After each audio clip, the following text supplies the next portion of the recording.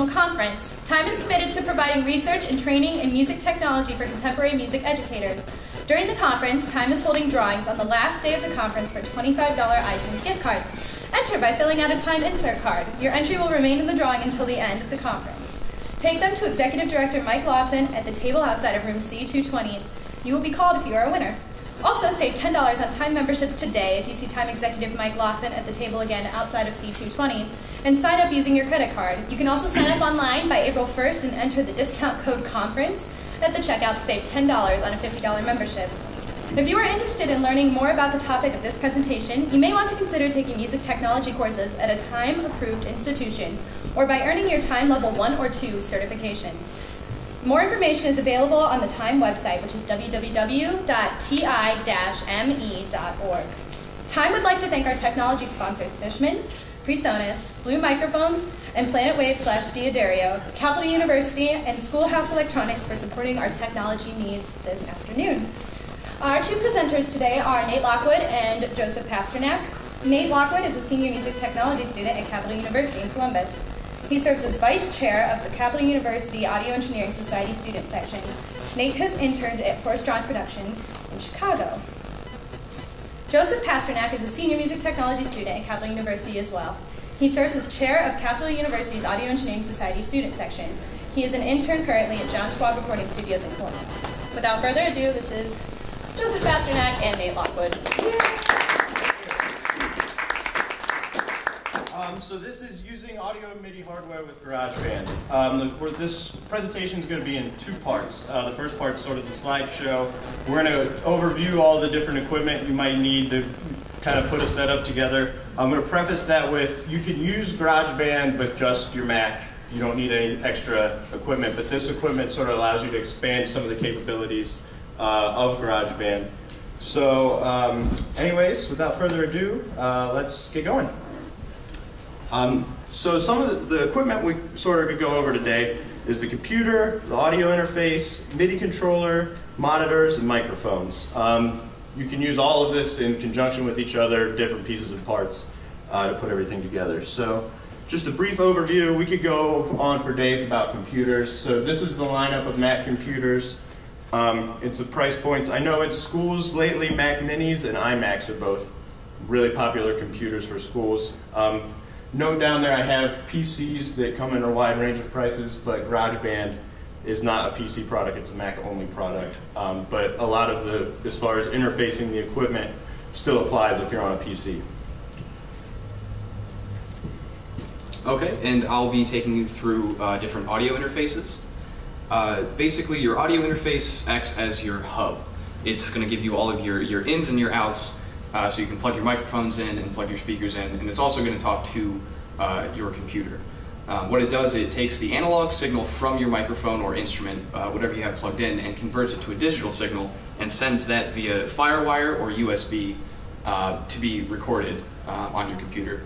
Now we have a Focusrite Sapphire Pro 24 as our interface, and that's FireWire? Yes. Yeah, connected to the computer through FireWire. It gives you a bunch of different ins and outs. If you go to the next slide. Yeah. I have a listing here of different models. There's the Sapphire Pro series that is basically just an expansion of each other. Personally, I have the Sapphire Pro 40, which has 8 preamps, 20 ins, and 16 outs.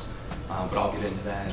You can also get the PreSonus Studio Mobile, which is also very comparable to the Pro 24 in that it's FireWire and has the general same amount of ins and outs and preamps. And the PreSonus Audio Box that was donated to the Time conference is very comparable. Also, I thought this was interesting. You can do some interfacing with your iPad or any iOS-enabled device with the Apogee Duet. It's a little bit different in its make of the interface because you actually have to use a breakout cable to actually get into it. It doesn't have, all the knobs and ins and outs on the box itself.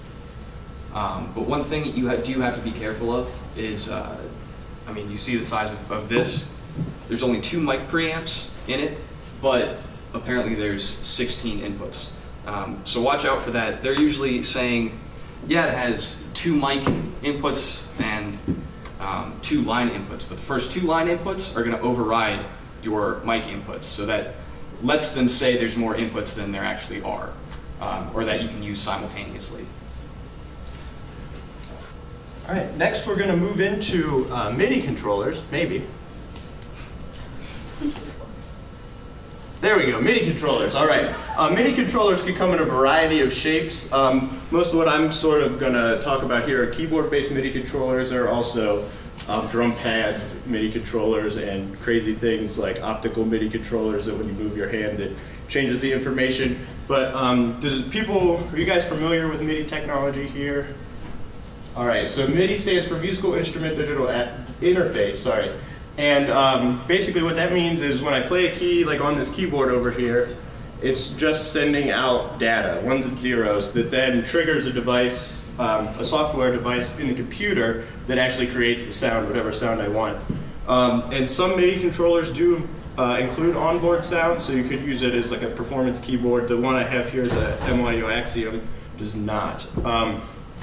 MIDI is done usually over 2 ways, either a 5-pin MIDI connector, or today, more than likely, any MIDI controller you get is just going to have USB out on it, and it will plug right into your computer. A couple examples we have, like I said, the M-Audio Axiom series. There's 25, 49, and 61 key versions.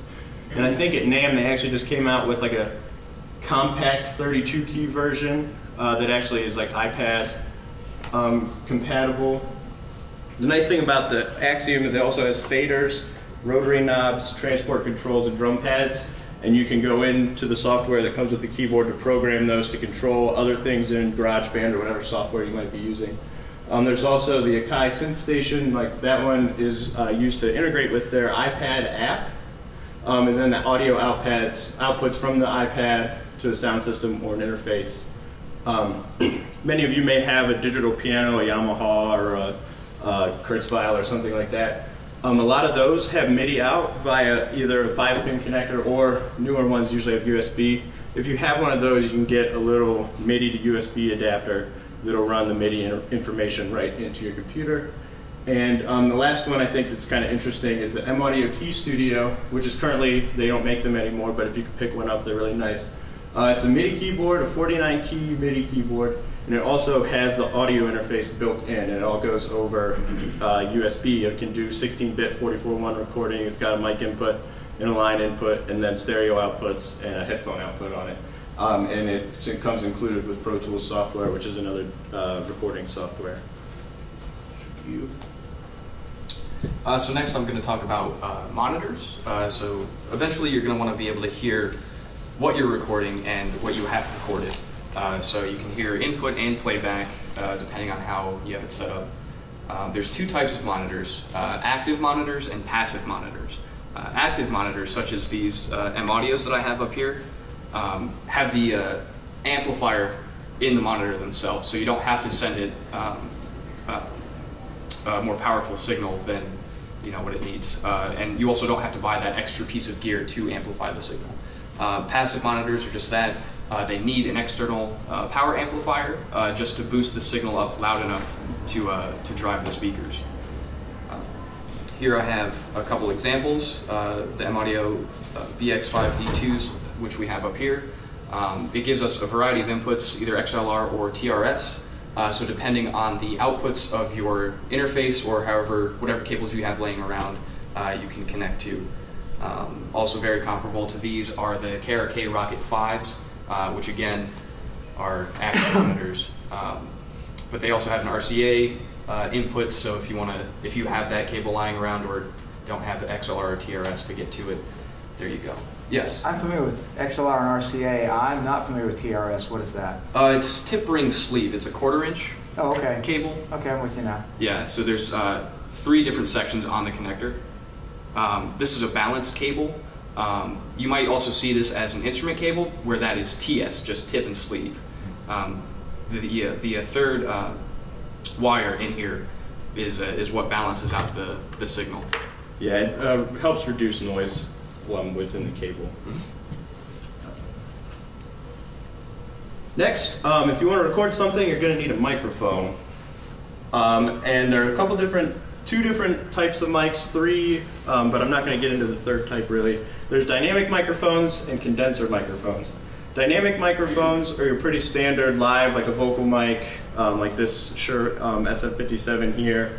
Instrument mics, they don't require phantom power. You just plug them in, turn up your preamp to set a level, and you can go. They're used a lot to close mic instruments, guitar cabinets, drums, that sort of thing.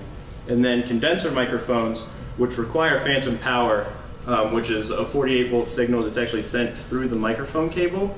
So if you're going to use condenser mics, you'll just have to pay attention to make sure that your interface has phantom power capabilities in it and that you have that enabled when you hook your condenser mic up. If you don't have phantom power for some reason on your interface or mixer, you can buy little boxes that are 9-volt battery powered or plug into the wall that will supply that 48 volts. Condenser mics give a more detailed sound than dynamic mics. They're used a lot as overhead mics on drums, or if you're recording an orchestra or a band, something like that, you might just put a stereo pair of condenser mics up to kind of capture the full performance. I'm going to give a couple examples here. Like I said, dynamic microphones, the Shure SM57 and SM58, they're industry standard. The president for the inaugural address has been using SM57 microphones for years. The joke is that they're bulletproof, so that's why he uses them. And then I also have the Bayer Dynamic TG-I52D, which is a dynamic microphone, but it's a very small diaphragm, and it actually comes with a clip to clip on the horn of a brass instrument. So if you had maybe a jazz band or something that you wanted to record, that would be an easy way to get a mic up in front of the horn, and then if he moves around, the mic moves with him so you don't have any weird sounds. Couple condenser microphones, Shure SM27, sort of a higher end condenser microphone. The Blue Spark, which is what we have here. Thanks to Blue for sponsoring our technology today. And then also the Blue Yeti, which has selectable patterns. There's 2 capsules in it, so it can do stereo, it can do regular cardioid, which is like a directional microphone, or it can do omnidirectional and capture sound from all sides. And that also has built-in conversion. Basically, the audio interface is built into that microphone. It can plug into your computer USB, you can record from that mic, and then it also has a headphone output for you to monitor. It's used a lot in podcasting. Maybe if you just want to do an instructional video for your students or something, that would be a good way to capture the audio for that. And that's the end of the slideshow portion. Now we're going to move into actually hooking it all up and making it work. Does anybody have any questions? All right. Get out of this here just a second.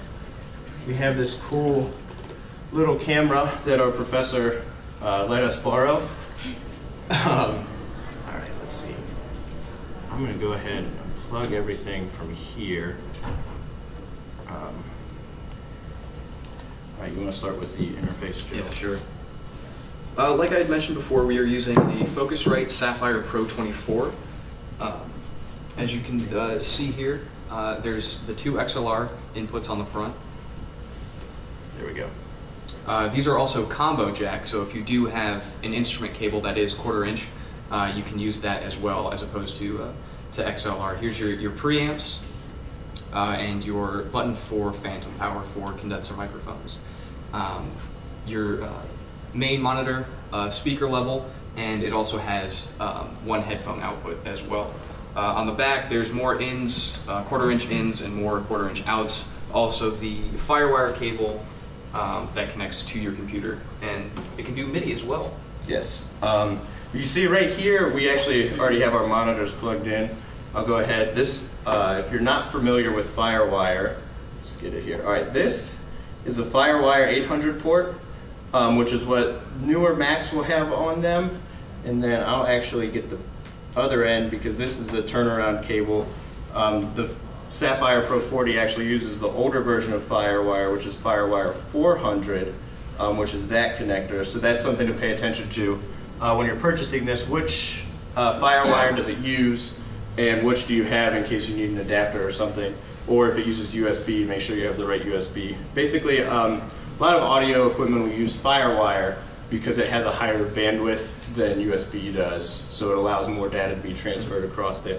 So the nice thing about this Pro 24 is that it's bus powered, so It's powered right from the computer, and maybe, there we go, we have power. So you want to go ahead and talk about your monitors then? Yeah, sure. These are the M-Audio BX5 D2s.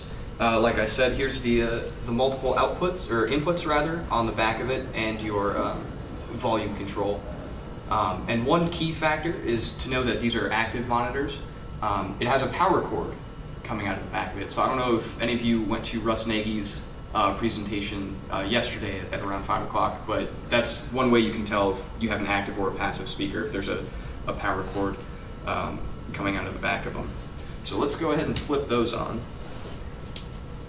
All right, so now we should be able to get audio output. I'm going to go ahead, if you want to hold that. Sure. A little trick, Mac trick for those of you that don't know, if you hold Option and click this, what is usually your volume up here, it actually will let you easily change your input and output device. So I'm going to go ahead and set both of these to use the Sapphire now, so all of our audio is going to come out of there. Get a little bit of level coming out of there. And then I'm going to go ahead and open up GarageBand so we can get a little audio happening.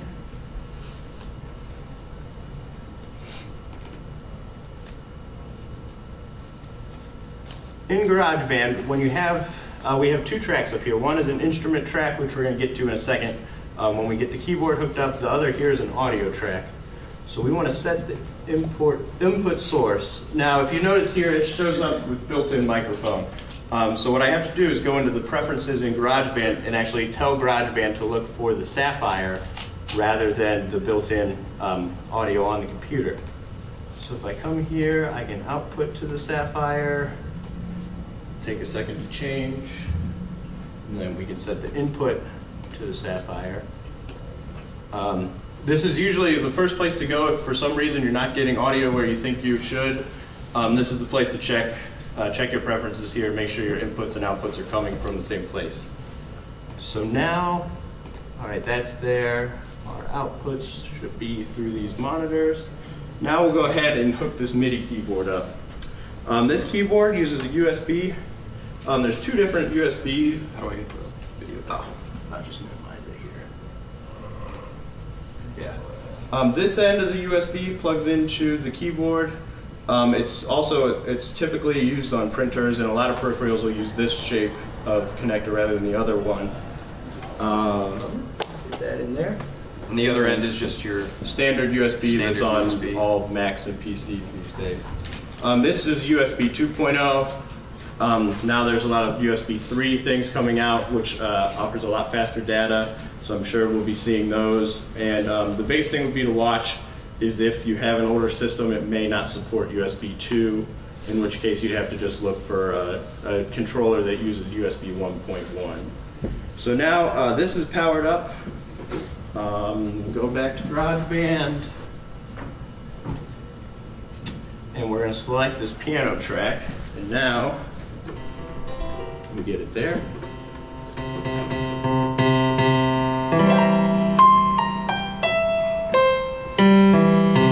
So we have the piano.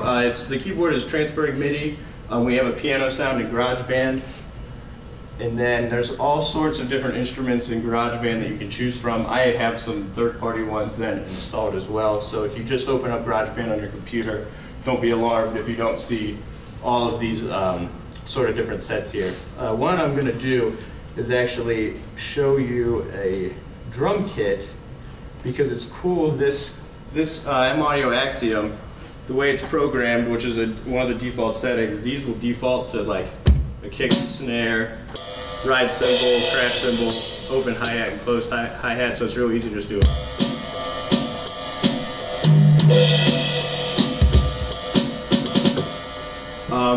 So you can really use this to put a whole sort of orchestration together, everything from strings to pianos to keyboards to drums. You can put a lot of things together, and then you can also record audio over that. So Joe, you want to get some microphones going? Yeah, sure.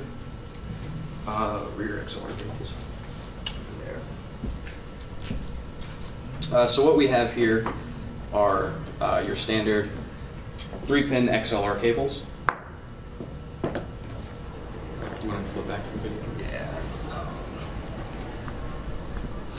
There's two ends, the male end and the female end.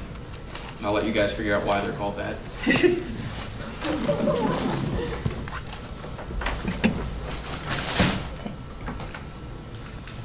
So it just goes into the bottom of the mic here and into the first mic input. Now with this being a condenser microphone, we're going to have to engage phantom power. So I clicked on the 48 volt button, and we should be getting signal. No, we don't. Well, all right, the monitor's off, so go ahead and turn that up a little bit. And then.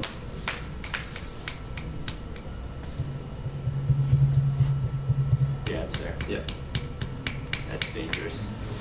So yeah, if you, I can go back to the video real quick. I'm going to try it now. Yeah, you can see here is the preamp knob. This will adjust the amount of signal you put in. I don't want to go too high because I don't want to squeal or anything. And then you want to go ahead and hook up 57 as well. Oh, sure.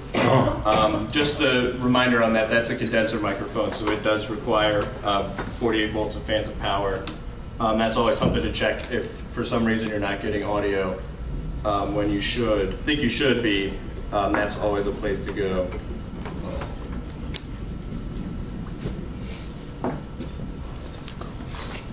Is that one working as well? Yep. All right. So that's sort of a setup. Does anybody have any questions? We're going to move into some troubleshooting things here then, if no one has any questions. I just have a really quick question. Way back at the beginning, you were talking about the different types of computers. Mm-hmm. Like, would you have the same capacity to use GarageBand on any of those, or is this limited on the MIDI and stuff like that? No, especially with the new ones, GarageBand is full powered on all of those machines. Now, if you have like the really expensive Mac Pro model, you're going to be able to do just hundreds and hundreds of tracks. But I mean, all the computers that are out there will handle anything that you're probably going to throw at them. The newest round of Mac Minis and the cheapest MacBook Airs are like 10 times as fast as my laptop here from a couple years ago. So if I can run it on here, fine, then you shouldn't have any problems. Okay. Mac Air does not have FireWire, then, does it? The MacBook Airs don't have FireWire anymore, and the MacBook Pro with Retina displays do not have FireWire. They're moving to the Thunderbolt. Yeah. So we're seeing a few Thunderbolt interfaces pop up on the market. UA makes one called the Apollo, but it's quite pricey. A lot of those are still pretty pricey at this point. I think Avid has a couple, has at least one. I would say so, yeah. And then Apogee, I think, is working on one. Mm-hmm. Go ahead. I think I missed, what are you using to connect between your keyboard and the computer? What model? That's just a USB It's cable. just USB. This keyboard outputs USB. Okay, but you have something in between. You're not connected directly to the computer, correct? No, the keyboard is directly connected to the computer. This one has, here, let me pull up the video again. This has USB out right here. Oh, whoops. So yeah, it has USB out. A lot of newer keyboards and MIDI controllers will have USB built in. If you have an older one that doesn't have USB on it, or just even if it's a newer one that doesn't have USB on it, you can buy little interfaces that take the MIDI and convert it to USB and send it over USB. I know Motu makes one, M-Audio makes one. They're usually not too expensive either. Okay, thank you. Anything else? All right, so troubleshooting, because whenever you put all this stuff together, you're bound to have some issues. So the first thing to do whenever I'm troubleshooting something is I shut things off, let them sit for a minute or two, and then I turn it back on. It seems like that shouldn't make any difference, but it does. The second, like I said, is check the input settings in GarageBand or whatever program you're working in, either down here for the individual track or overall in the preferences menu. And it's always good if you go into your system preferences and check in the sound area. You can select the output and input as well. Always check to make sure those are set on the correct device. The next thing, could be a driver issue. Joe, you want to talk about drivers a little bit? Yeah, drivers are basically, they tell your computer how to talk to, say, your audio interface or your MIDI controller. So if you don't have an updated driver, you'll be sending information to it, but your computer's like, what is this? I don't know what to do with it. So it's always important to check those out. They're all usually up online on the company's website. Like there's a specific section of the website called downloads usually that will contain all the drivers that you could ever need. And check too, another thing could be if the current driver you have might not be valid. If you update your operating system or update your GarageBand or Logic or whatever software you use, sometimes that'll break the compatibility with the driver. So I suggest if you ever are going to upgrade your OS or your software, do a quick Google search and see if people are having compatibility issues. I know back when Apple came out with Lion, I got really excited and updated like the first day, and then went to open up Avid's Pro Tools, and it just didn't even work. It would just, the screen would pop up and say it's not supported by this operating system, and it would close down. So always double check those kind of things before you upgrade anything. Google is your best friend. I know a lot of companies will have a forum, part of their support website, where people will post issues they have, and you can find fixes and stuff like that through that website as well. You want to show them the mix control? Oh, do that. So like I outlined in the presentation, there's different audio interfaces you can buy from different companies like Presonus or Focusrite or Avid or Apogee. And they might come with their own proprietary software. This is basically controlling the internal routing on your interface. So you can tell it, you know, I want input 1 to go to this output so I can reamp it or send it to this effect, this outboard effect, and then bring it back through a different input. Also, another thing too is that I think with the loopback feature, you can also route software on your computer. So if you want to, you know, say record something from YouTube, you can do that with your audio interface. These, the sort of the downside to these things, each type of interface you have is going to come with its own sort of version of this. So that's always a place where some confusion may arise and exactly what is going where. Generally, a default setup on any of these is always 1-to-1. So your first mic input is your first mic input, your second is your second. But you can do some crazy things if you want to get into it. So that's sort of always something to check. If you're having an issue, open up this program and just go back to the default setting, and it should fix all of your problems with both inputting, outputting, routing, etc. And if not, Google is your friend. Yeah. And I want to talk a little bit. This is the Enigma software, which comes with the Axiom series of MIDI controllers. And basically, you can use this software. This is how you program what each of the different buttons and knobs and faders and all this do. Same sort of thing. We actually, when we were practicing for the music tech recital this morning, I was using the same model of keyboard, but it was one of Capitol's instead of mine, and it was programmed differently. So when I was hitting all these drums, it was like making whistle sounds and all sorts of crazy things because it had been programmed differently than the one I had. So if you're having an issue like that with your keyboard controller, check into its software to program, or you can even program them on the device if you want to look it up in the manual on how to do that. Can you save those and transfer them between units? So like right now, if I come to device, I can click download from the Axiom.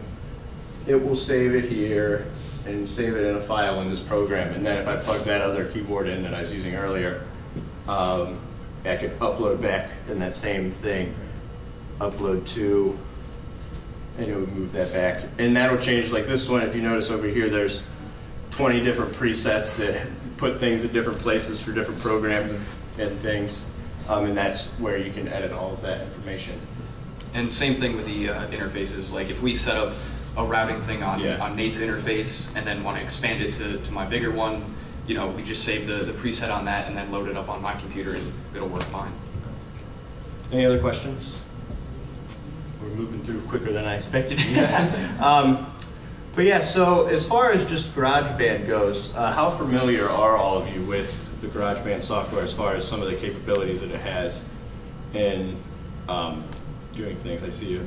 Yeah. I got a nothing, sorry. All right, well, so GarageBand, the big thing, and what sort of, when I first got into doing all this, what caught my attention about GarageBand, I was in middle school at the time, was all of the loops that were built into it. So I was able to easily come in and I could say, all right, let's have a beat. We'll have this one come in here. Yeah, turn those down. It'll loop.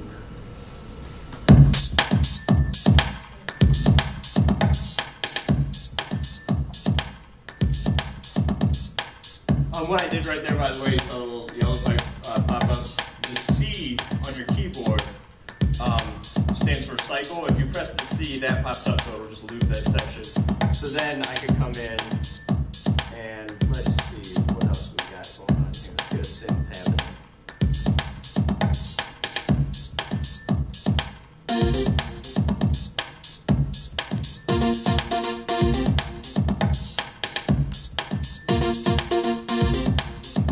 You don't have to do this live how I'm doing it. You can put things in. If you double click, you can open up the piano roll here at the bottom. I'm going to go ahead and close that menu. So I can come in, go back to the beginning here, and I can take this note, and I can move it up there. So then, see it changes. So all of the loops are completely editable. You can record in your own loops and save them as loops, or you can just save them into an audio file via MIDI or USB. So that was sort of something that got me into it, really. And then what really took off was when I found out you can actually, if you have an electric guitar, you can actually plug straight into the mic input on the side of your laptop, and it'll record that guitar, and then you can go in and use some different amp simulations. I'll go ahead and pull one of those up here. If you go to guitars, and we'll do funky rhythm. That basically over here pulls up a simulation of an amp that gives it a certain sound. And if I had a guitar here, I would sort of show you that sound. Or you can put the synth through it. Yeah, I guess I don't have the audio though. No, you. I can just do the synth here. Yeah, so just sort of show that on the synth track here, I'm just going to add the amp simulation to it. And if you open up this window, here, this sort of is your controls for that. So let's do a British game, because I like rock and roll.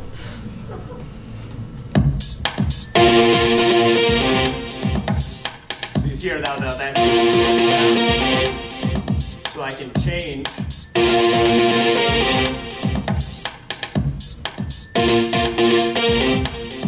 Pull out low end.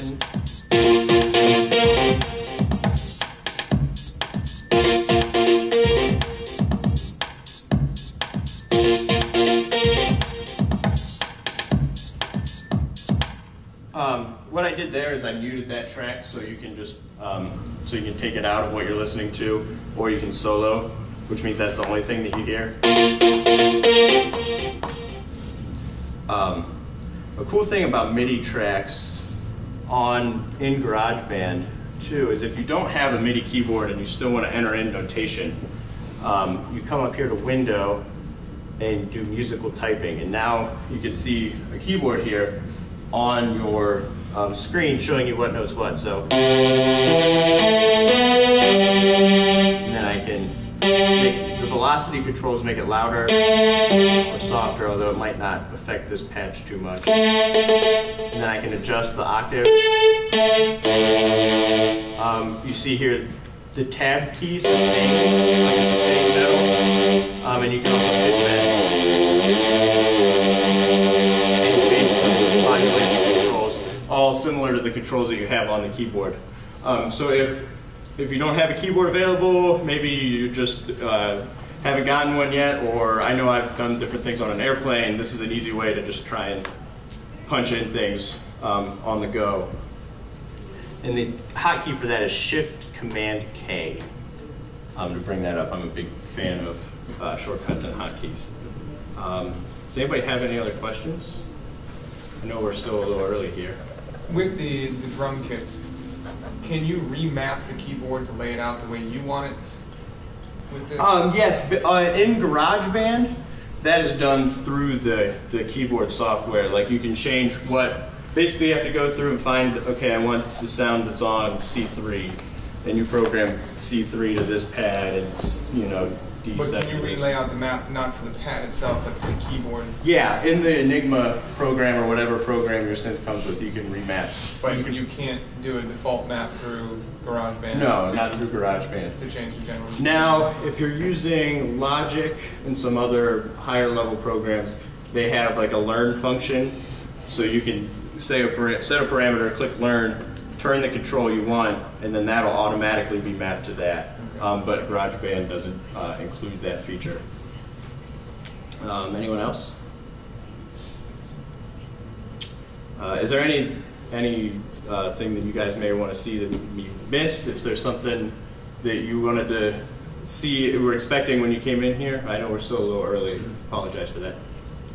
Is there an easier setup to use for just simple 2-track recording if you wanted to play some live piano and then play it back and record vocals with it? Yeah, sure. To kind of get rid of all of this, you could get an interface like this, plug the mic in. The Zoom recorders, the highest, the Zoom H4n, has USB and can be used as an audio interface. So you could literally just plug it in, go to your preferences, select the Zoom H4n.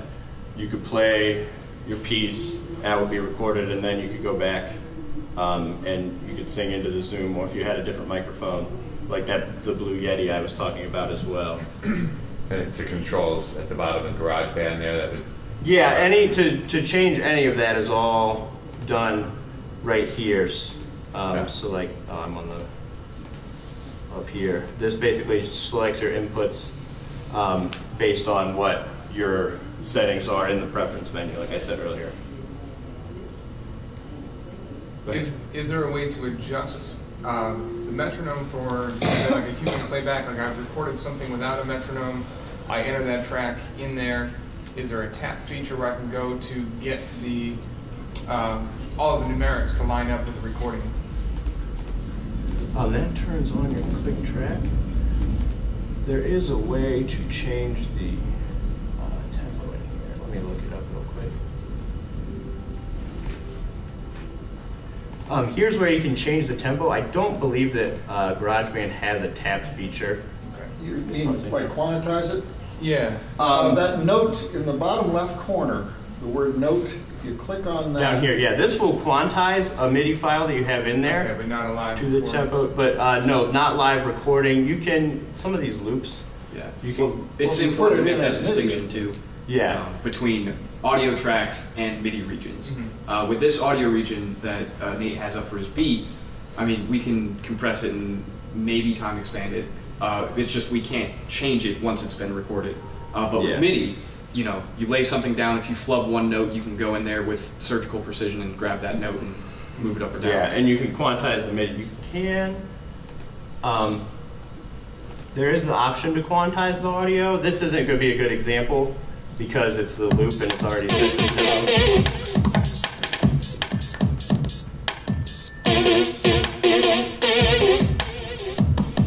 the nice thing, the built-in Apple loops will all translate across different tempos.